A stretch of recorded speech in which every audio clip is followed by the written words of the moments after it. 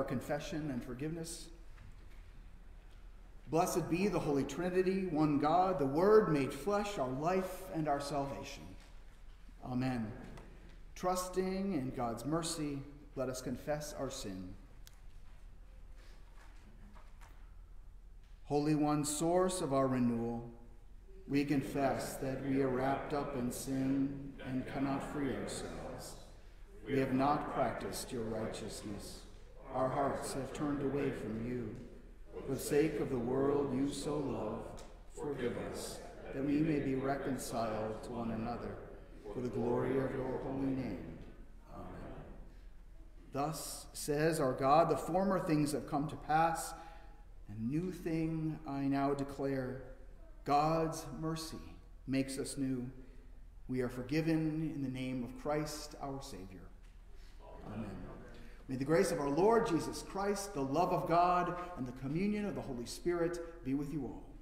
And also with you. Glory to God in the highest, and peace to God's people on earth. Lord God, heavenly King, almighty God and Father, we worship you, we give you thanks, we praise you for your glory. Lord Jesus Christ, only Son of the Father, Lord God, Lamb of God, you take away the sin of the world. Have mercy on us. You are seated at the right hand of the Father. Receive our prayer. For you alone are the Holy One. You alone are the Lord. You alone are the Most High. Jesus Christ with the Holy Spirit, in the glory of God the Father.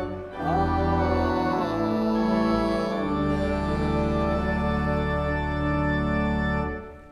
Let us pray. Lord God, your loving kindness always goes before us and follows after us. Summon us into your light and direct our steps in the ways of goodness that come through the cross of your Son, Jesus Christ, our Savior and Lord. Amen. You may be seated. I invite the children forward for the children's message.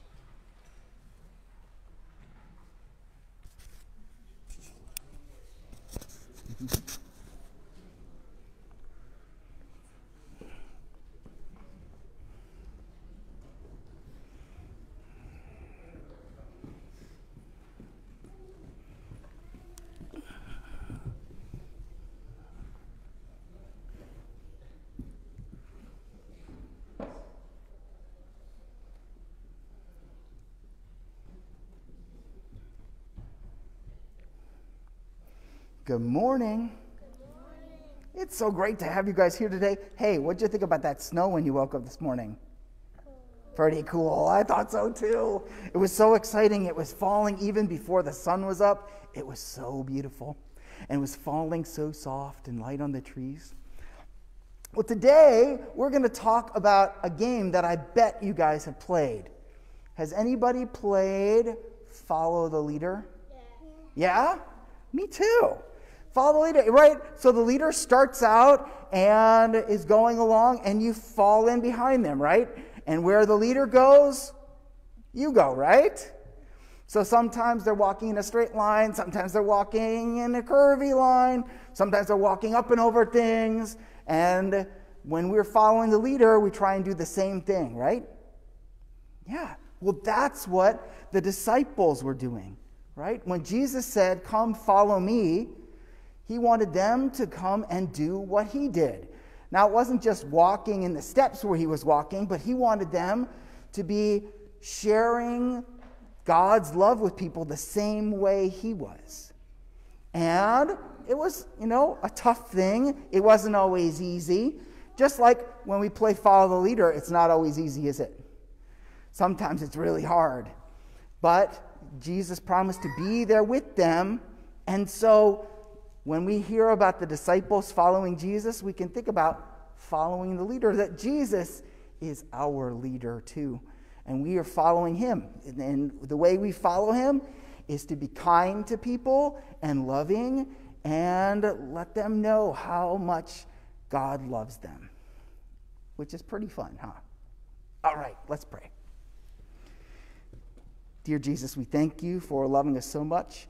We thank you that as people who are your disciples, who call ourselves Christians, we are following you, our leader. Help us to do that every day. Amen. Thanks so much for coming up. I think, there is Miss Lola right there at the back. You're welcome to go to jam time with her if you would like.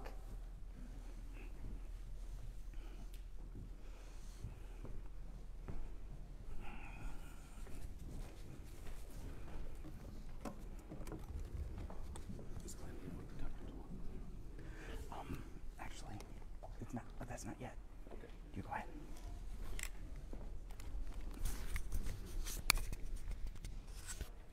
Our first reading this morning comes from Isaiah, the 9th chapter, the first 4 verses. There will be no gloom for those who are in anguish. In the former time, the Lord brought into contempt the land of Zebulun and the land of Naphtali. But in the latter time, he will make glorious the way of the sea, the land beyond the Jordan, Galilee of the nations. The people who walked in darkness have seen a great light. Those who have lived in a land of deep darkness, on them light has shined. You have multiplied the nation. You have increased its joy. They rejoice before you as with joy at the harvest, as people exult when dividing plunder. For the yoke of their burden and the bar across their shoulders, the rod of their oppressor, you have broken as on the day of Midian. The word of the Lord. Thanks be to God. We read portions of Psalm 27 responsively. The Lord is my light and my salvation. Whom shall I fear? The Lord is the stronghold of my life. Of whom shall I be afraid? One thing I ask of the Lord, one thing I seek, that I may dwell in the house of the Lord all the days of my life, to gaze upon the beauty of the Lord and seek God in the temple. For in the day of trouble, God will give me shelter. Hide me in the hidden places of the sanctuary and raise me high upon a rock. Even now my head is lifted up above my enemies who surround me. Therefore I will offer sacrifice in the sanctuary, sacrifices of rejoicing. I will sing and make music to the Lord. Hear my voice, O Lord, when I call. Have mercy on me and answer me. My heart seeks your message. Seek my face. Your face, O Lord, I will seek. Hide not your face from me. Turn not away from your servant in anger. Cast me not away.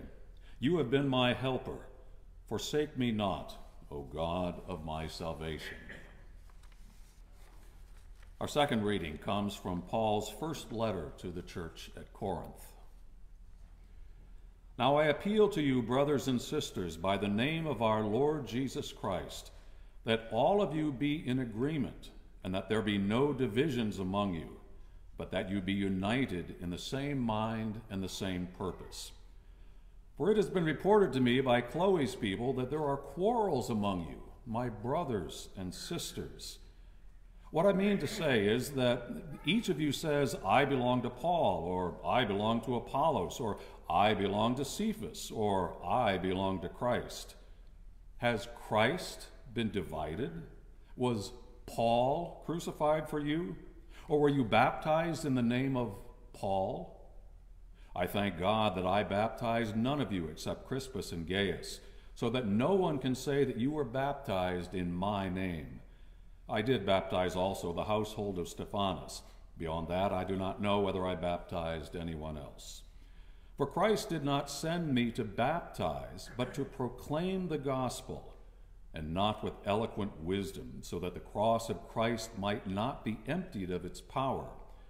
For the message about the cross is foolishness to those who are perishing, but to us who are being saved, it is the power of God. The word of the Lord. Thanks be to God.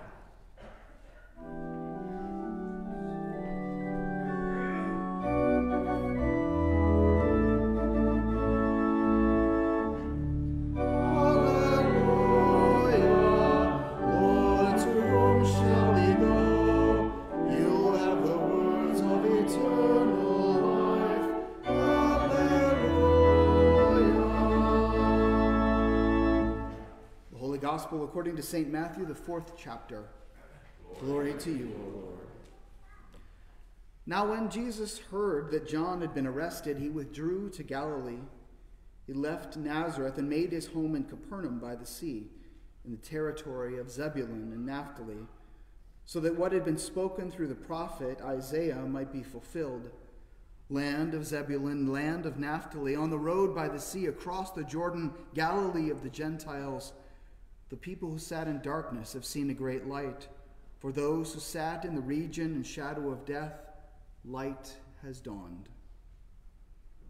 From that time, Jesus began to proclaim, "Repent, for the kingdom of heaven has come near." As he walked by the Sea of Galilee, he saw two brothers, Simon, who was called Peter, and Andrew, his brother, casting a net into the sea, for they were fishermen. And he said to them, "Follow me, and I will make you fish for people." Immediately they left their nets and followed him. As he went from there, he saw two other brothers, James, the son of Zebedee, and his brother John, in the boat with their father Zebedee, mending their nets. And he called them. Immediately they left the boat and their father and followed him. Jesus went throughout Galilee, teaching in their synagogues and proclaiming the good news of the kingdom, and curing every disease and every sickness among the people.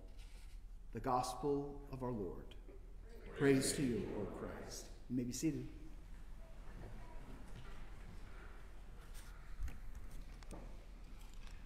Let us pray.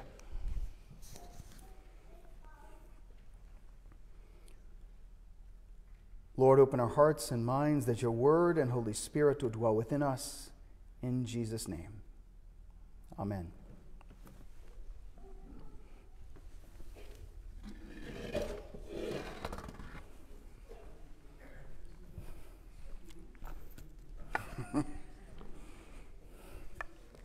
Right, so many of you know that water skiing has been a passion of mine for a very long time. I learned to ski when I was 9, and I learned to slalom when I was 10. And so I've spent a lot of time, really a lot of time skiing, and we've taught all kinds of people to ski. And learning to water ski, there could not be anything that sounds more foolish than that, because you tell people, grab onto this rope and we're going to yank you through this mass of water really hard, and perhaps if you don't fall down, you may enjoy being up for a while. Which is not that different a description from a lot of other speed sports. But the thing about water skiing is that so much of it doesn't really make sense when you're learning how to do it. The mantra that we start people out with is arms straight, knees bent. So can we try that together? Arms straight, knees bent, right? Because you have to do that in order to ski. Now, most of us, when we think about skiing, particularly if you haven't skied before, imagine yourself like on the cover of one of those 1950s magazines, the Ski Club, right? Standing up straight and tall like this. That is not going to work. Not until you have skied for a very long time. The way you ski is like this, right? You need to have your knees bent and your arms straight. Now, you can give intellectual assent to that. You can think, okay, they've taught people to ski before. That'll go over fine.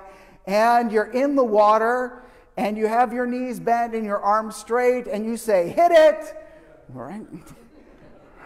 And suddenly the water is plowing past you, and if miraculously you're able to get up, what your body automatically wants you to do, because as you get out of the water, the resistance against you is reduced, so it feels like the rope is going slack. And well, you don't want that to happen, so what are you going to do? Pull those arms right in, and as soon as you do that, right down on the ground, and we come around with the boat and say, do you know what happened? Like, yeah, I fell! Right? But it's, you pulled your arms in, and they say, no. And you can show them the video that happens from the boat, and you can see them going, wah! And they just have a hard time believing it, because your body thinks it's foolishness to keep those arms straight. It's not the only time in life that doing something seems like total foolishness. When Clara Barton and Florence Nightingale during the Civil War were trying to convince the surgeons that really what we need to do is wash your hands and the saws between people, and they looked down at their aprons covered with all kinds of different people's blood and their saws and knives stained with it, and thinking, why in the world would we do that? That sounds ridiculous. Because the things that we're used to change them often seems foolish. There are all kinds of things in our life that are like that, things that seem to work for us, and when someone tells us another way, particularly if it's a better way that's significantly different than the way we do it, well, we have a hard time with it. We struggle with that. And Jesus sets that up with the disciples as he walks here along the shores of the Sea of Galilee. It says that after John the Baptist is arrested, he is made Capernaum his home base, and he's walking along the shore. Now it sounds like he's walking from like Destin to Pensacola or something, right? It sounds like it's this long walk. The walk from the little tiny village of Capernaum to where the fishing boats are is like maybe 100 or 200 yards. It's like he can see their faces before he leaves the village. It's not a huge walk to go and see them. And not only that, he has certainly seen them before. There are not that many fishermen supplying fish to this little village. So he's certainly met them before. In John's gospel, we have him having several encounters with them before. But as he walks by, he says to them, "Come and follow me, and I'll have you fish for people." And it sounds like Andrew and Peter are fishing, doesn't it? Because after all, it says they're throwing their net, and they were fishermen, right? They're not fishing. You know how you can tell? It's daytime. Right? They're in the shallows. They are casting out that net to see if the mending they did worked. If they got that stitch right, and if the net is not tangled on itself and it's spreading out, right? You didn't fish during the day with the net because the fish can see it coming. Right? You fish at night. And James and John and Zebedee are in the next boat. And as Peter and Andrew and Jesus walk by, Jesus says to John and James, "Follow me." And it says that they just get right up out of the boat, leave their nets, and leave their dad there still mending the nets in the boat. Now, we don't have any dialogue from Zebedee here, but I wonder if he said, hey, the mending's not done, where are you going? Excuse me, but I hope that he saw something else, that he recognized something important was happening with his boys. Because Zebedee's name is remembered when so many others aren't. And so it was important in the Christian tradition to keep that name and carry it forward in the scriptures. And Jesus is telling them to come and follow me. And though it sounded like it was just a game of follow the leader from the children's sermon, he's saying to leave their jobs that they have worked years at developing the skills on, jobs that supported their families, that supported other workers, jobs that sustained them and provided a vital service to the community. He says, yeah, just chuck that and follow me, and I'll have you fish for people, which always makes me think of a cartoon that somehow Peter and Andrew, as they leave their nets, they grab one, and Jesus is teaching them to walk up on people and hi-ya! Net them, right? Fish for people that way. But that's not what he's asking them to do. He's asking them really to leave behind all the skills they developed, except perhaps patience and being able to get over disappointment that comes again and again when you don't catch anything. And follow me. Sounds kind of ridiculous. It sounds foolish to leave that. To leave what they were doing to follow this itinerant preacher who was walking around. But in following Jesus, they caught a vision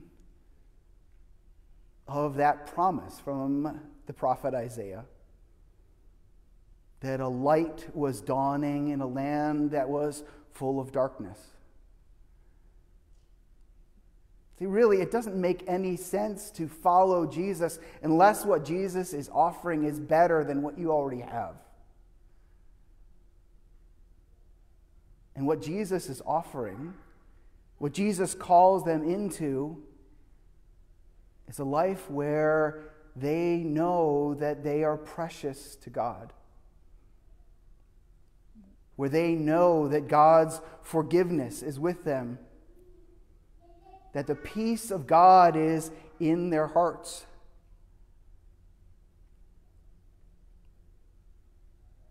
Where they have hope. Not because they're going to be economically successful. They would have been doing better if they'd stayed fishing.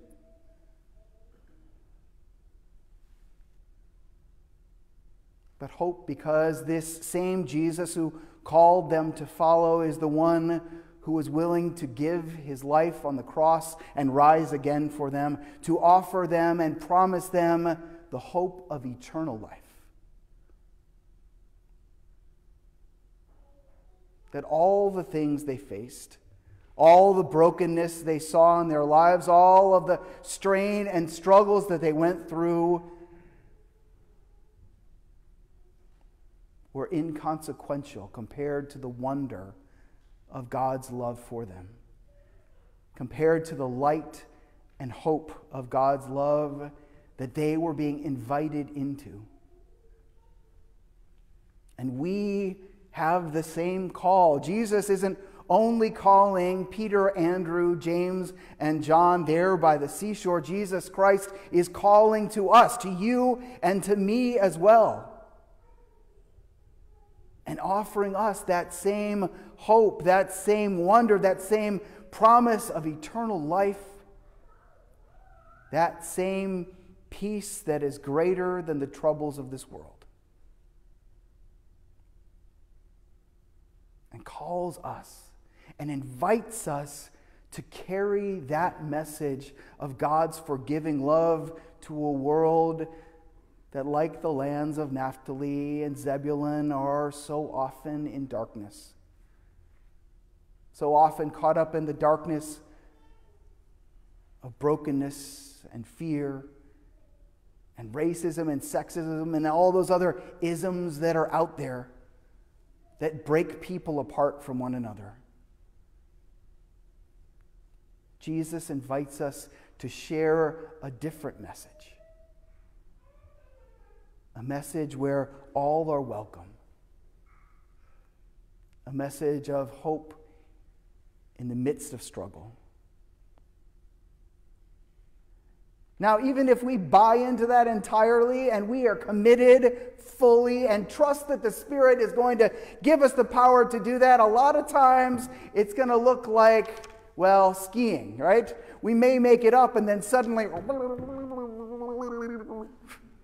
right? We're under gasping and sputtering and thinking, wait, I was on top of the water just a second ago. How did that happen?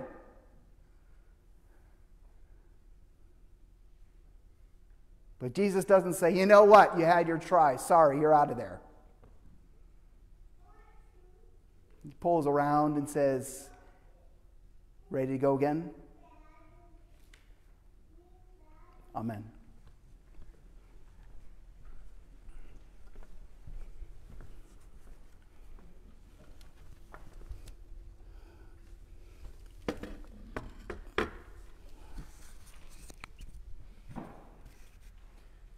We rise and join together in our hymn of the day, Jesus Calls Us O'er the Tumult. It's number 696.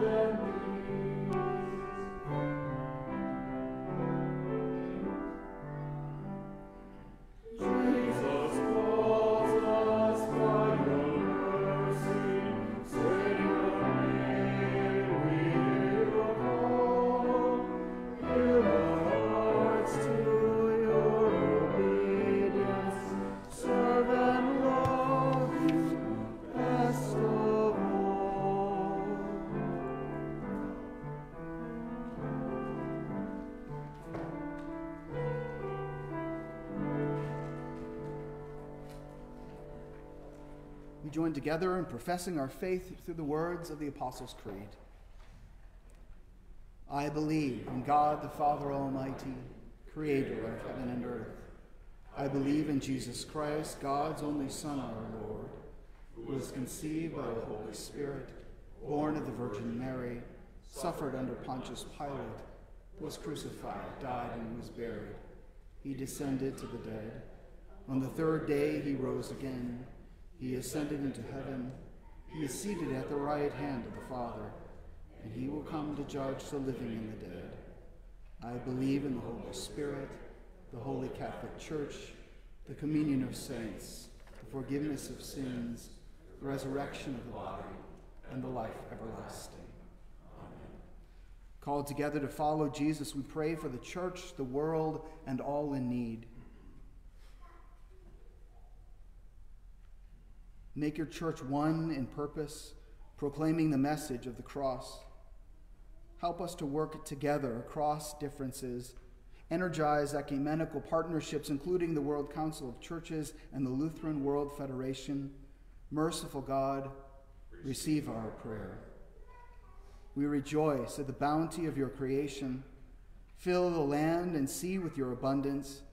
Bless the harvests in the southern hemisphere and fallow fields in the northern hemisphere.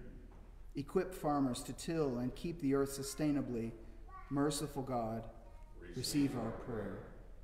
In Christ, your reign comes near and calls all to repentance. Break the rod of the oppressor in every nation.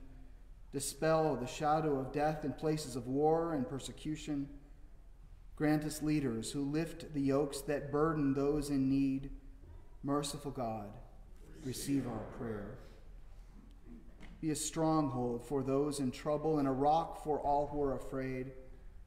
Rouse communities to care for neighbors who need shelter, are facing maltreatment, or are isolated and lonely.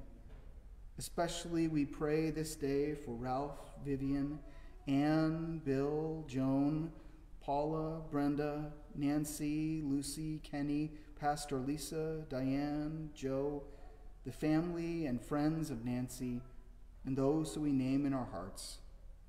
Merciful God, receive our prayer. Sustain the ministries of this congregation and all the churches in this community. Nurture each congregation's unique witness to your presence. Foster mutual respect and inspire our cooperation in loving our neighbors. Merciful God, receive our prayer. We praise you for the faithful who have gone ahead of us, both famous and unknown. Help us to leave our nets and follow, and bring us with them to the fullness of your promise of eternal life.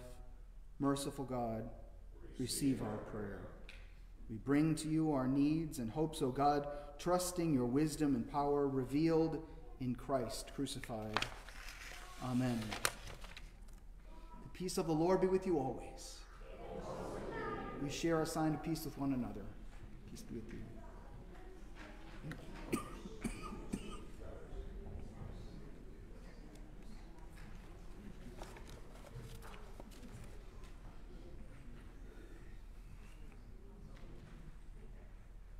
I invite you to be seated. A couple announcements for us to share together. In our prayer concerns today, we added to those we've been praying for Joe Gleason, who is battling cancer.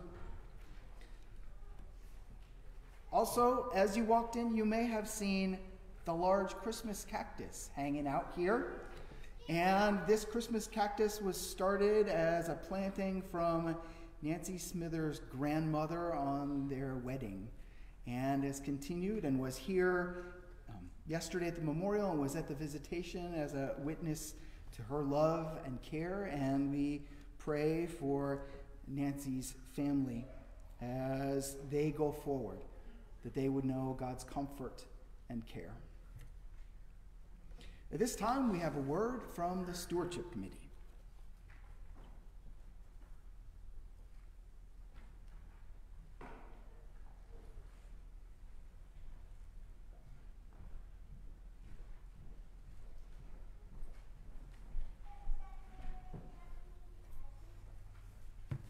Good morning.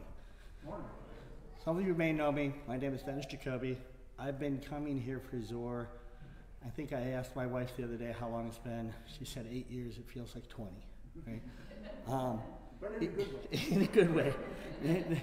Because the Zoar community has always been so opening, so welcoming, we just feel at home here, and it just feels like I've known so many of you all my life. I'd like to thank you on behalf of the Stewardship Committee, again, for donations, and I don't just mean the financial donations we do every year for the Fall Appeal, but also donations of time, the food you give, time that goes into maintaining this building, which is a pillar for the community as you drive by. It supports the Word of God and the committees and the people that come here to play pickleball. The time to volunteer for the committees to make sure that the operations of the church go off without a hitch, right? The time that goes into all of the different things to volunteer for the community, to support the community. Bringing of food and the alike to the food pantry, but yes, also the financial givings that you guys have donated over time. So with that, Please, if you have a promise to increase your givings, it's up to you to make sure that adjustment happens, either electronically with your banking or in the plates when you donate here. And again, I just want to thank you all for all of the gifts that you have given to Zoar. Ultimately, they go to promote God's word, to bring us all to his love. So thank you again for everything you do.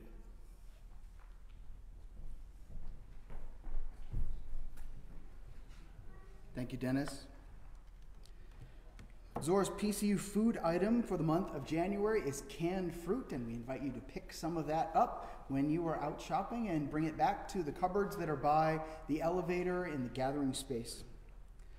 Zoar's annual meeting is scheduled for next Sunday, January 29th at 12:15 p.m., immediately following this service time. Please make an effort to be here to take part in that important meeting. After a several-year break, Kitchen of Hope is returning their ministry to Zoar this coming Friday, January 27th at noon. If you would like to take part in this free meal, there is a sign-up sheet on the welcome desk in the gathering space, and we would invite you to sign up, or you're welcome to call into the office, but we'd really like that to all happen by Tuesday because they're going to be buying food on Wednesday, and they need to know how much to buy. If you are joining us online today, we invite you to text your name to 419-731-6533 so that we can know that you were here worshiping together with us. And as we prepare to receive your offerings, we invite you to fill out and pass the pew pads. And if you are a new visitor, we invite you to fill out the green new visitor card so we can get to know you better.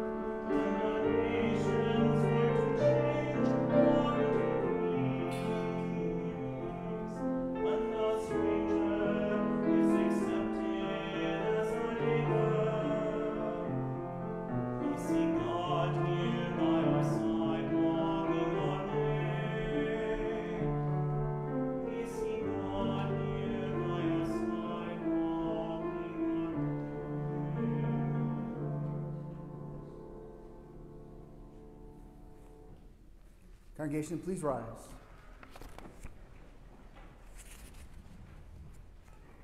Let us pray. Liberating God, you break the bonds of injustice and let the oppressed go free. Receive these offerings in thanksgiving for all your works of merciful power and shape us as people of your justice and freedom. You we magnify and adore through Jesus our Savior. Amen. The Lord be with you. And also with you. Lift up your hearts. We lift them to the Lord. Let us give thanks to the Lord our God. It is right to give our thanks and praise. It is indeed right, our duty and our joy, that we should at all times and in all places give thanks and praise to you, Almighty and merciful God, through our Savior Jesus Christ. By the leading of a star he was shown forth to all nations. In the waters of the Jordan you proclaimed him your beloved Son, and in the miracle of the water turned to wine he revealed your glory. And so, with all the choirs of angels, with the church on earth and the hosts of heaven, we praise your name and join their unending hymn.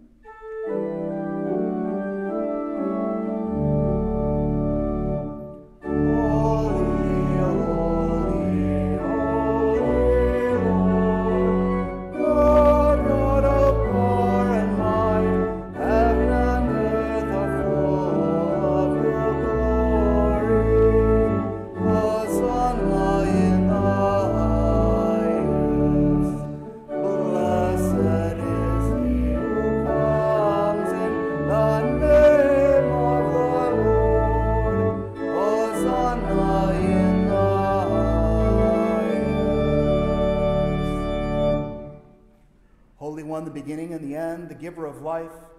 Blessed are you for the birth of creation. Blessed are you in the darkness and the light. Blessed are you for your promise to your people. Blessed are you in prophets' hopes and dreams.